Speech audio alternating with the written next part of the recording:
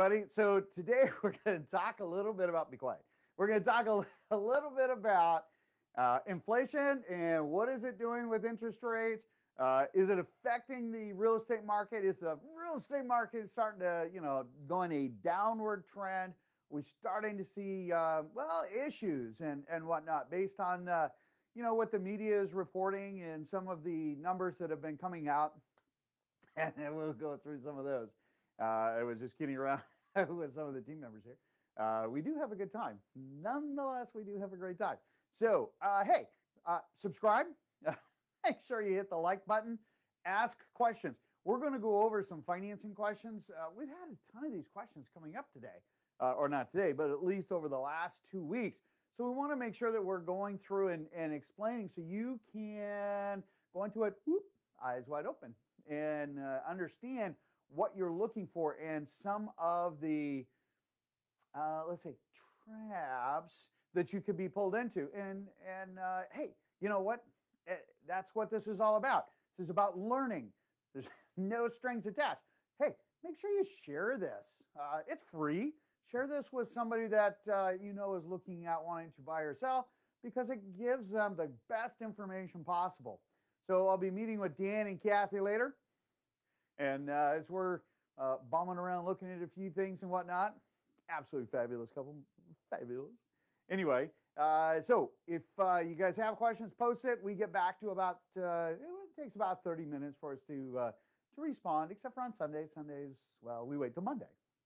All right, Memorial Day. This is Memorial Day weekend. We are always very thankful, very humbled at the sacrifices of our fathers, grandfathers, our forefathers, to provide us the freedoms in which we enjoy today. And for some of the political entities that are trying to take away those freedoms, do not stand idly by. Make sure you use your voice. That is one of the greatest things about this country. So with that, have a absolutely fabulous Memorial Day to all of those and their sacrifices. We thank you. All right. So let's take a look at things here. Got a comedy crew behind me here. All right. They're making fun of this because it looks like a 2-year-old wrote it. Well, I wrote it. I guess I'm 53. So a 53-year-old wrote it. All right. So, okay. So it wasn't my best writing day. All right. Here we go. For sale. So month over month, we're actually up 36.7%, which is actually good because, again, we have really just kind of gone into our spring market and we're like that little Ferrari versus, normally. Okay, so normally about mid-May until after July 4th weekend, it is a real estate ghost town. It really slows down. Why? Vacations happen. Kids are getting out of school. People are gearing up for a change in calendar and whatnot. And regardless if you have children that are in school or not, or you don't have children, it doesn't matter. It is a normal cycle. Picks up after the July 4th weekend. And then about mid to late August, it slows down most of the time through September. Why? Last minute vacations, kids getting back into school, things starting to transition. And then boop, in October, it kicks back up again. And then, it starts to taper off about mid-December. Okay. Well, that's a normal cycle for us. Okay. Well, the last year, that didn't happen because everybody was still at home. And technically, even though we can say, hey, we can go out and enjoy more, we're still seeing people staying more at home, but being safe, which is good. And you know what? Really securing that next home and dialing things in, which means you're also at home looking at a lot of things. Mortgage rates being one, which we will head into in a little bit. All right. So new on market. Oh, what a bummer. This number came down. It's still up month over month at 11.2%, but it's down what we have seen the past couple of weeks, which is it's a real bummer, especially for the buyers. Why? Because pended month over month, they're up 20.4%, with sales up 12.4% month over month. which is still really good. You might be saying, oh yeah, George, but we're coming out of, the kind of the winter months. And of course, everybody's, the flowers are out, leaves are blossoming, people are out, and boop, we start doing more. Well, yes. However, we really never saw that much of a slowdown during the late December, January, February. There wasn't too much slowing down. It kept pretty much going. We were still making more sales month over month, each consecutive month, even up till today. And we're going to go over that in just a minute. So year over year, our inventory, well, it's still basically about half, right? We're at 45.8, and new on market is up 16.5% year over year. So you might remember we said, hey, as May starts to roll around and concludes, heads into June, we're going to start to see kind of our numbers start to shift a little bit, because 2020 over 2019, that was a big deal. I mean, that was a really big deal. Why? Because historically, let me show you, and Marie will post this, historically, right, the light green is what is active and dark green is sold. We historically have there we go. We always see a more inventory than homes that sold. But look at here. Here's, our May and our June, July, and you can see the dark green started to be the dominant sales feature all the way through, which means that our inventory kept dropping down, but we are still selling more homes. So we're selling more of what is out there, and why sellers are absolutely capitalizing on this market and some of our crazy offers that we see that have no logic behind them. Okay, so whatever. All right, so when we take a look at that and we look at the number of homes month over or year over year being up 16.5, we are still 25.7% above on pended. But hang on, so I'm going to go into that a little bit. Look, sales are up 30.3%. Okay, now this is what's really important. Sales are always in our rear view mirror, because just because we have a sale, that doesn't mean, oh, they closed. Okay, yeah, but they closed, but they had a pending contract. They went under contract over a month ago, or about a month ago. So this really are the end of April, first part of May closings. So we're always looking in the rearview mirror, and you can already see we are year over year, our numbers keep climbing. This is a more dynamic number, along with active and new on market, but this tells us what's happening in real time. What is our trend? What's going on in real time? And we can see that we are putting more homes under contract. Now, granted, a pended sale means that we still have a buyer and a seller that need to clear some contingencies, whether it's an inspection, Form 17, financing, whatever it might be, before they say, oh, here we go, yep, we can close. Whether a cash sale or finance, whatever it is, it hasn't hit that right there.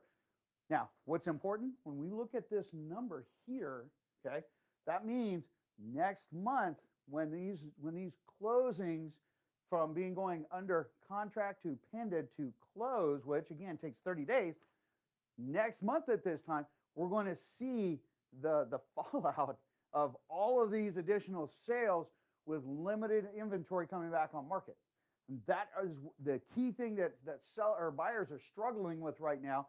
As we're looking at drawing down, we've been continuing to draw down that inventory to where we're sub 2 weeks.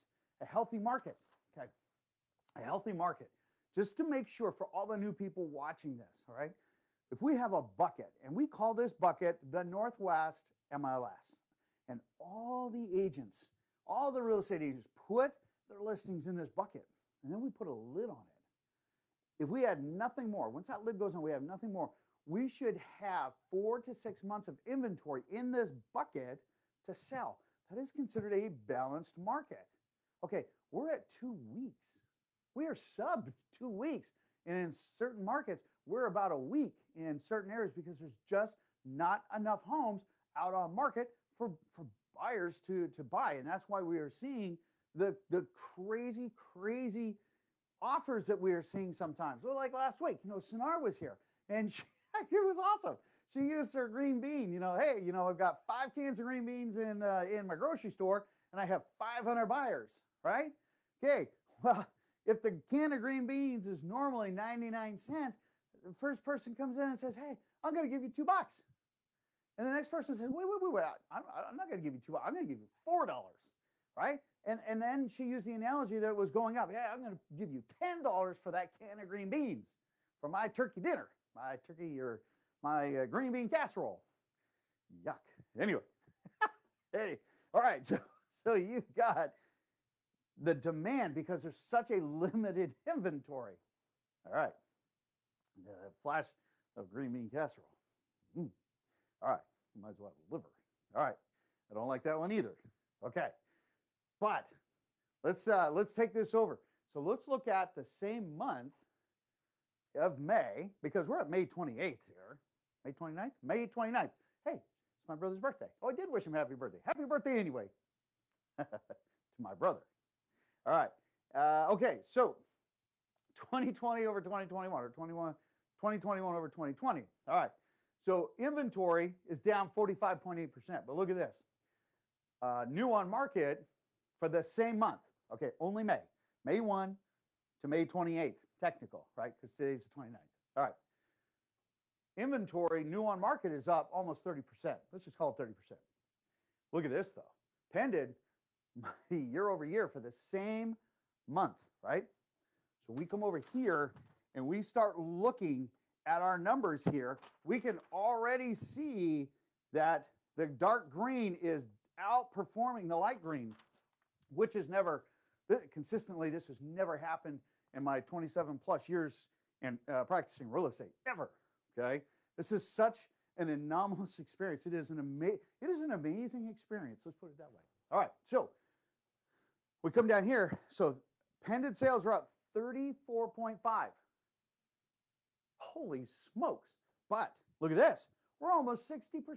We have 60% more sales for the same month, for the same number of days in May, year over year. And last year was pretty amazing. And we are crushing it by almost 60% with half the inventory still. Okay, so our inventory keeps dropping. Our sales keep going up. It is a wild, wild experience. So most of you are saying, okay, that's great. Well, what does that mean? Can you make this simpler for me? And the answer is yes. Let's make this a little bit easier. Okay, so in the last 7 days, the last 7 days, we had 1,209 homes come on market. Yeah, a little bit less than what we've seen the last couple of weeks. Part of that vacation, school stuff, things like that. Get out, go enjoy life. I'm not ready yet. There's nothing for me to buy. Is one of the biggest things that we hear. So 1,209 came on market. We had 2,280 that went off market. That's almost double. Plus, we closed 1,773. So we still closed more than what came on market. Plus, we already dumped almost twice the inventory off the market that was on in an already depleted market, right? Okay, so I got to ask, because we got to do a shout out. Sinar last week said, to the sellers, wake up. That cracks me up. I do have a fabulous team. We do have a really good time. All right, so let's talk about this. What she's talking about is wake up. We had 385 listings that either canceled, reduced, or expired. What? Real numbers, last 7 days, right? 281 prices reduced. What? 24 homes expired. What? And we had 80 canceled. Again, what? How can any seller in today's market not get their home sold when there is a massive shortage of inventory? That's easy. You have way too much sentimental equity in your price, and there's zero value for sentimental equity.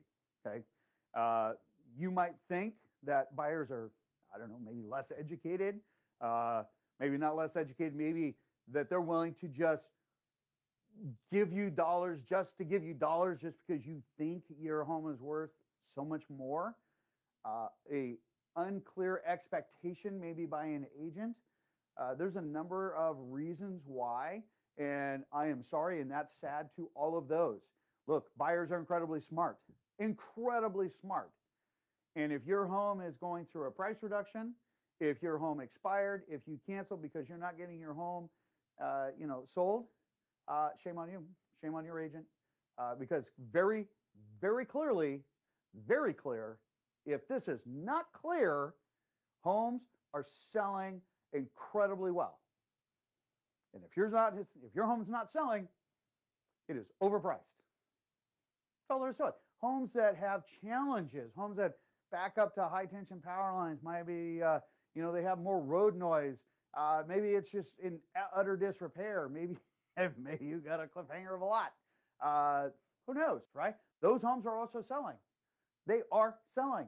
Where historically they've had challenges selling, they are selling. I'll get off my soapbox. Sellers, wake up. Buyers are not just going to give you a price just because that's what you want. You have to be smart, okay? Because they are. I guarantee you, they are smart. And in fact, that's going to lead into our next subject when we talk about financing. I had a great conversation with Dan. I didn't get a chance to talk to Juliana, but I had a great conversation with Dan Golden at Cornerstone Lending, and because he's also helping out three of the referrals that we're chatting with. So we're excited to meet with Jazzy and a few of the other folks, and it's awesome. It's awesome. And one of the things that we looked at, and one of the things that we talk about is how long will you be in the home? Okay. And if you're going to be in the home for less than 10 years, you should look at 7-1 ARMs, meaning it's a fixed rate for 7 years and it adjusts after that. Yeah, there are maximum caps to that. And you might say, well, why? So we went ahead and wrote some down. So 30-year fixed, no points, is at 3%. That's par pricing today, is 3%, right? But if you do it as a 7-1 ARM with no points, the rate is 2.125. That's already a massive savings. Massive, right? Especially if you're looking at your loan balances of, $500,000, $600,000, $700,000, $800,000. If you do 3/4 of a point, you can actually get it down to 1.75. That's amazing. So if you know that you're not going to be in that home for the next 30 years, let's say, you're going to be there for 7 to 10 years, maybe you're going to relocate, maybe, hey, I'm going to move up to my next home or whatnot. Hey, this makes absolute sense. Absolute perfect sense, right? A 10-1 ARM, no points, 2.5%. You're good for 10 years. You're actually good for 12 years if you think about it, because you have a maximum cap every month and every year that rate can adjust. So even if it hits its maximums each month, you're still tens of thousands of dollars ahead because you're not using 30-year money. And if you need to have a deeper conversation about that, either Dan or myself, just let us know. All right, no strings attached. We'll just walk you through it. All right, non-owner occupied. Hey, we warned you guys when the lending guidelines changed to that the maximum percent could be, I'm forgetting now, it's like, I don't know, 7% or something like that, 6% or 5%. The maximum non-owner occupied or second home, loans in a portfolio, they capped. We knew we were going to see a bump in rate, and we did. Okay, so normally it was about 3/8 of a point. Well, now we're a full point.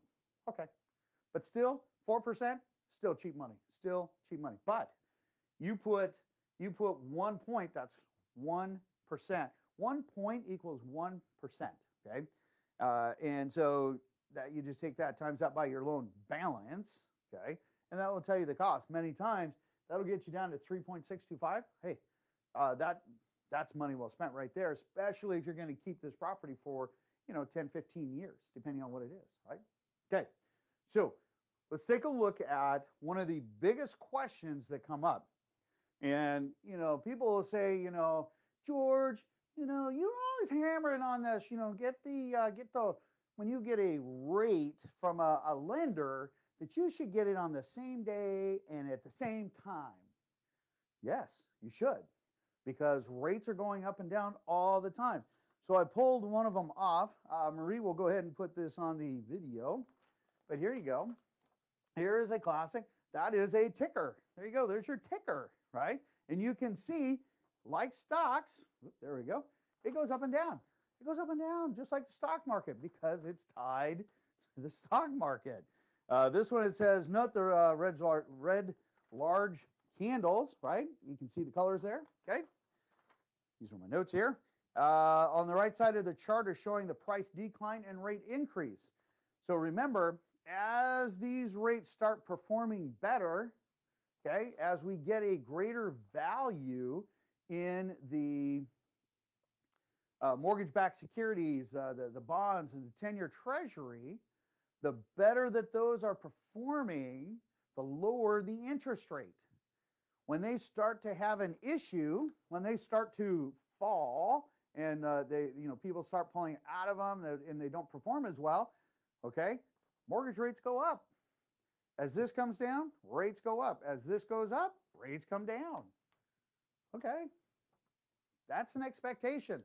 Understand it. So when we talk about that, and people, as I said, you're all home and you're looking all the time, and people are looking at rates and everything else, and it's like, okay, let's go through this, because there's a few clients that almost got caught, and almost made a change until we were able to get all of the information, because I'm going to show you something, and then I'm going to show you the details that come behind it. So we're going to talk about the 5 key things to look for when you're financing, okay? We take a look at this one. So remember, Dan today, our pricing is 3%, okay? I pulled this today based on some emails that I received. Okay, look at that. So we have 30-year fixed at 2.75. And you might go, dude, oh my gosh, did you see that? He's outperforming Dan. He's at 2.75%. That's quarter rate. That's real money. And I'm like, yeah. But can you give me the rest of it? He's like, well, what are you talking about? Here we go. Remember, Dan's quoting you par pricing, 20% down, and I think he does a mid score of like 700. Okay, something that is not one of the higher range, to give more of a consistent, unlike this one here, right? Because this one here, look at this, and I highlighted it because most people, all they look at this and they go, oh my God, I got to make a phone call. In fact, I got one that's even better. Just wait. Look at this. Maximum loan amount is $500,000. Oh, wait a second. If you're getting a $700,000 loan, does this apply? Nay, nay. That rate changes. Okay, so it's at $500,000, owner occupied. Oh, look at that, 75% LTV. When you put 25% down versus 20% down, you get a better rate. Huh. And over here, you can see that, oh, look at that. We have a minimum 760 credit score. Plus, there's a buy down. There's a point. Small. It's like $600. But hey, well, that's inconsistent with what what Dan provided earlier, right? So the one below it says, hey, yeah, we'll do an FHA loan, okay? And in fact, the max loan is $356,000. Okay, well, you can go up to $772, $772,000, right? Why are they looking at this? Why are the numbers so low? Because the lower the risk, the better the rate they can offer, because it's a lower risk. Because rates are based on risk, credit score, how much you're putting down, how much is your loan balance, right? What's your debt to income, your DTI, debt to income ratios, all of this comes into play. But they don't tell you here. All you see is this really great rate. And then people say, hey, Dan, I need you to match that rate. And he's like, wait a second, we're not even talking the same thing. But hang on a second. This is what's really awesome, because now we're going to add to it before we get into the 5. I thought this one was awesome because it is the case and point of the time and day, because now we're going to add another element to it. So look at this. First, this is King County only, not Snohomish County, not Pierce County, King County only, because they're quoting different pricing. Okay, well, look at this. They're saying for a 10-year fix, they're at 3.125 for a 30-year fix. I mean, not 10-year, 30-year fix. But look at this. We have a fee to get there. Okay. All right. Well, that fee on $500,000 is about $680. Okay. This one down here, 7-1 conforming, 2.25 at 0.375. Okay. Well, that's about 1,800 and change. All right. And what we're looking at here is that most people do not understand what this means. They look at this and they think, oh my gosh, that is awesome. And it is not the fact, because there are other things that come into play. As an example, this in yellow, I will have Marie do this, but I'm not going to hold it up for you. It says, rates shown are for purchase loans only. Oh my gosh, wait a second. So that's not even a refinance. That is new money. Huh. This information is accurate as of May 28th, 2021 at 9:03.24 a.m. Central Time. It's only good for that time and is subject to change without notice. Typical disclaimer. If date and time were not important, that would not exist there. So understand, there's a lot of disclosures that when you guys are out looking at rate is a big deal, okay? Compare apples to apples. So I'm going to help you out here. 5 things you need to look at. Compare rates at the same time and day.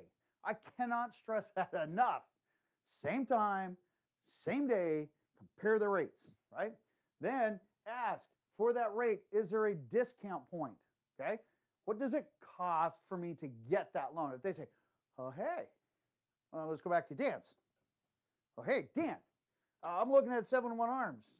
What do you offer me? And Dan says, hey, I'll get you a 7-1 arm for 1.75%. And you go, wow, that's awesome. You need to ask, hey, Dan, what is my cost? How many points? And he's going to say, hey, that's a good question. That's 0.75. And you say, okay, what is that based on a credit score? So let's come back here to the magic whiteboard. All right. So we talked about discount points, right? Oh, hey, I even wrote it down. 500,000 loan, 3.75 points. And that was the cost, right? 1 point equals 1%. So we've asked, what is the rate? Same time of day. What are my points, right? What is the loan to value that rate is based on? Because if you're looking at doing a conventional 5% down, the rate he just quoted you doesn't matter. Okay, it's based on all of these factors that you need to ask to get the real answer. Okay, as we saw in one of them, hey, that was a minimum 25% down, minimum. Okay, well, if you're looking at 10, 5, 20% down, hey, that rate went up. That rate does not work for you. Okay, that is called marketing, and that's what they get you to call, because then once they have you hooked, you're kind of stuck at that point, right? Because you're running out of time. All right. So loan to value.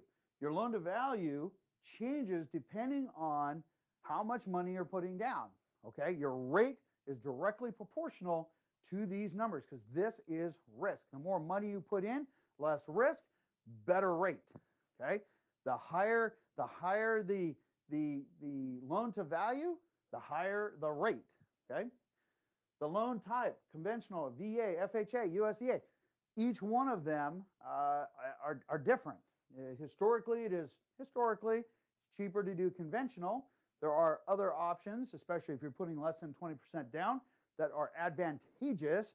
However, these allow a greater latitude with financing and with borrowers and credit flexibility and debt-to-income ratio flexibility.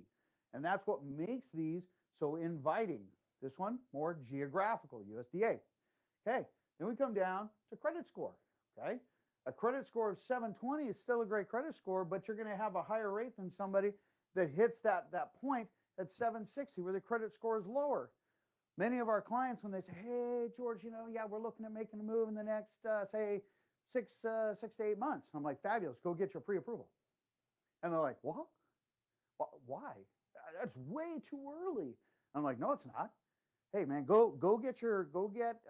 have your reports pulled, get pre-approved, and here's why. If there's any small things you can do to take you over that next credit score threshold to get you a better price, meaning a better rate, and only if you're interested in saving money, you should do this now. We have found that to go many times from 720 to 760 could be the matter of paying down a credit card, to a different, balance level. It might be removing a credit line. Okay, it might be adding a credit line. Super simple things, but it gives you that time to make that adjustment, because the difference between these rates or those credit scores could be an eighth, could be a quarter of a point. It's a big deal. Why? If it wasn't a big deal, this guy wouldn't have put it in writing, right? Okay. So credit scores, absolutely imperative. No, depending on loan type, when you're asking and looking at what they're publishing rates, make sure you know what the loan type is. Loan to value, what are they basing the loan to value, that rate based on the loan to value? Hey, I'm going to give you 2.5%. Okay, what loan to value is that? Oh, well, that's a 70% loan to value with a balance of only $500,000. Okay, well, if that doesn't fit you, you know that the rate is going to be higher. Okay, all right. What are the points? And then, of course, make sure the same time and day. It is that critical. Those are the 5 key things you need to keep in mind. I know it was long, but it was fun. And hopefully you learned something. So remember, hey, guys, share the link. Hit the like button. Let us know what you think. Ask questions. We've received tons and tons of questions we've been answering, and we bring the ones we see most often into these videos. But if there's one thing you're like, George, I really want to get this answer, let me know, and we'll talk about it. We'll get you, and might even do you just a personal video and give you that information. Anyway, subscribe. You guys have an absolutely fabulous Memorial Day weekend. It's a beautiful day out there, and I will see you guys on the next video. Take care.